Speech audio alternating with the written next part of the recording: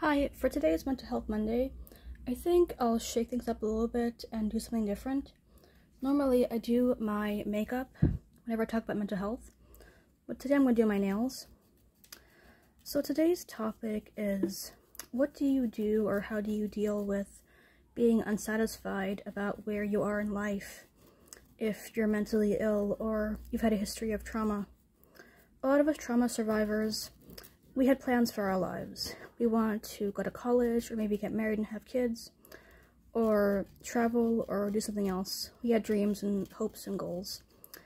Trauma kept us from staying on the path we planned out for ourselves and from just living life as a normal person. And this is really hard because a lot of us are very smart and talented, and of course we want to use our gifts out in the world to live a full and happy life, maybe even make the world a better place. So my birthday was yesterday. I turned 38. In 2 years I'll be 40. And I didn't really feel this birthday as heavily as I did other birthdays. I'm more at peace with it, I think. But I still am aware that I'm fast approaching 40 and I'm still not where I want to be in life. And I'm not really sad about it, I think, but I am unhappy with it. So, how do I deal with this? Well, the first thing is I am gentle with myself. I tell myself, it's not your fault that you have trauma. You are working on fixing things and healing yourself. You do have a plan for your life. You do try to meet yourself where you are, and you're aware that what happened to you isn't your fault, so don't beat yourself up. I tell myself that I'm lucky to be alive, because there were times in my life where, I could have passed away at a young age. So, I've made it pretty far, and I'm also not in amazing health, but fairly decent health, considering everything I've been through, and considering how much brain damage I have. I've also accomplished a few things, which makes me happy because I am someone who tries, and I think trying is better than not trying at all. I tell myself, you're still making plans for your future, which means that you do believe you can have a future. And you're not just wasting your life. It's not a waste of a life to heal yourself. It's always valuable to heal yourself.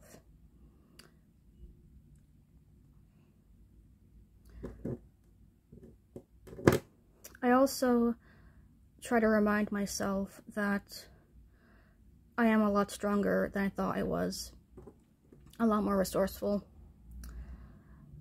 I don't ever think anyone should be traumatized or that they deserve to be traumatized. I try to look at it as living with trauma has sort of shown me what I can accomplish, even while living under pretty hard and unfair circumstances.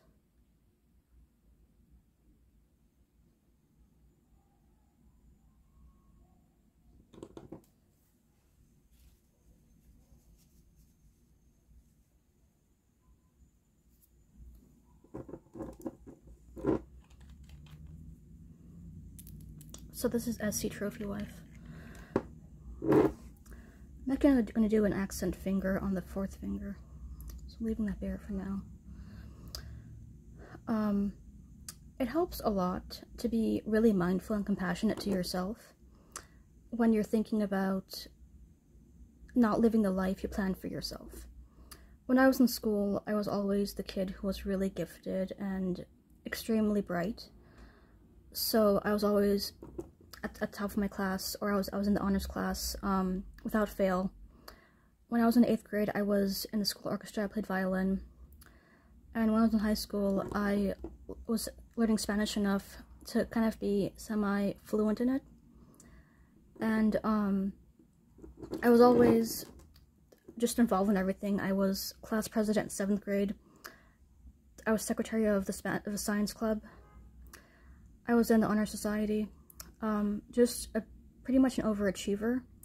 And I think when you're living with trauma as an overachiever or as a gifted kid, it can be extremely hard because you know what you're capable of, and no one knows that better than you do.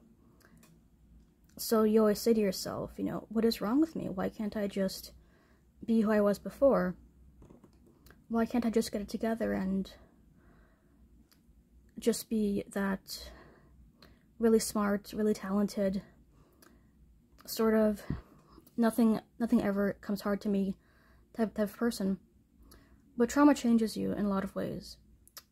You're not the person you were before, and it's not your fault. It can be really unfair, but what I tell myself, now that I know that it can be so unfair, life in general and just living with trauma that you can give yourself, is that it's a chance to be fair to yourself. And the way to be fair to yourself is to acknowledge that you are not as well as you could be. And because you're not as well as you could be, things that other people can do are going to be harder for you. And it would be unfair to yourself to hold yourself to other people's standards because they're not you and they haven't suffered the way you've suffered. They haven't gone through the same challenges and trials that you've been through, the same hardships.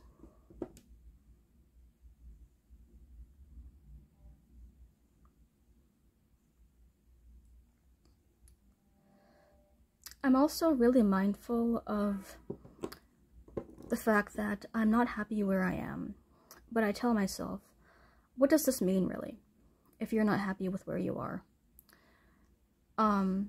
What do you want to change? And in some ways, it's kind of empowering, because when I was a kid, my abusers controlled my life. Now that I'm grown up, I can control my own life, and that feels very freeing.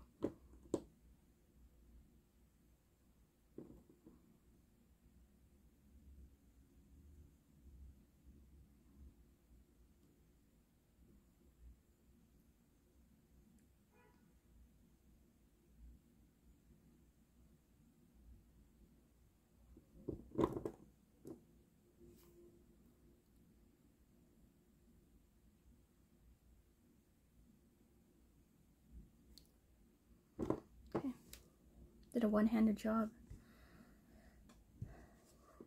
Not a pro job, but it's okay. Alright.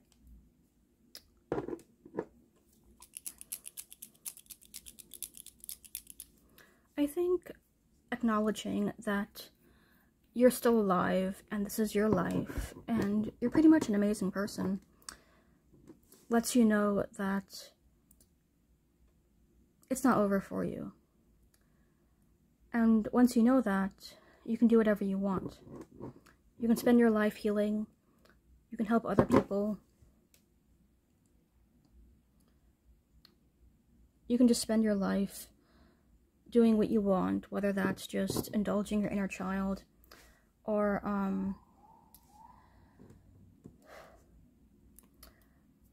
perhaps if you like learning new things, just learning whatever fascinates you.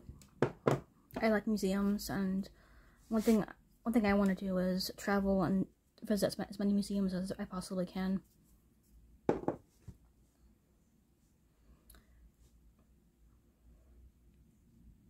I think so much of coping with being unhappy about where you are in life and about possible time wasted is that you never wanted this for yourself.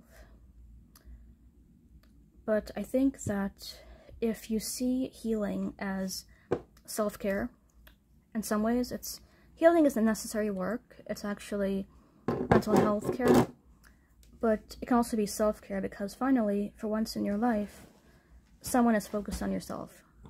You're focused on yourself. And that's such an amazing gift because you know what you need and want more than anyone else does. And remember that your opinion of yourself matters too. And if you think that you healing yourself is worth it, then it is worth it.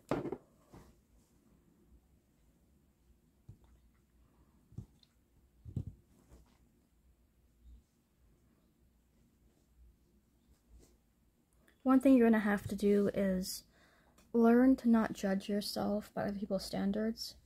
If you were raised by a narcissist or someone who wanted you to do the impossible, they wanted to make you make them look good, that's going to make you think you always have to work for someone else's approval, but don't forget about your own approval. What is it about yourself that you think is valuable? And there's a lot that's valuable about you. You have many gifts, and you and the world can benefit from those gifts.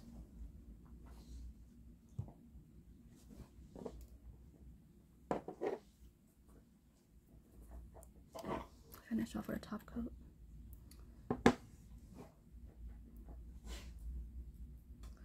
So, I'm still very aware that I have a lot of work to do in myself, but I'm also proud of myself for how far I've come.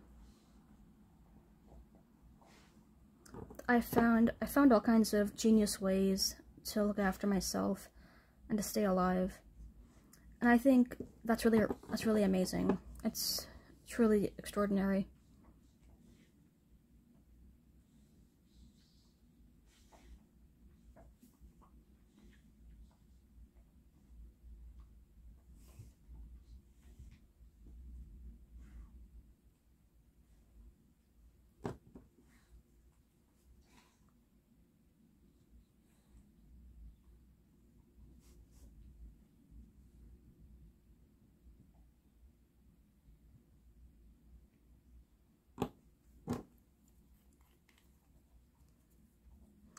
So I hope this video helped you, and I hope that it helped change the way you think about yourself and to be a little bit more at peace with not accomplishing your goals or not being the person you thought you'd be. You're going to be so many different versions of yourself. You always have the power to change. And it's okay to just look at yourself in the mirror and say, you know what? I survived, and that's good enough for me today. Let me know in the comments what you think about this video and any advice you have for people who are unhappy with their lives or where they are.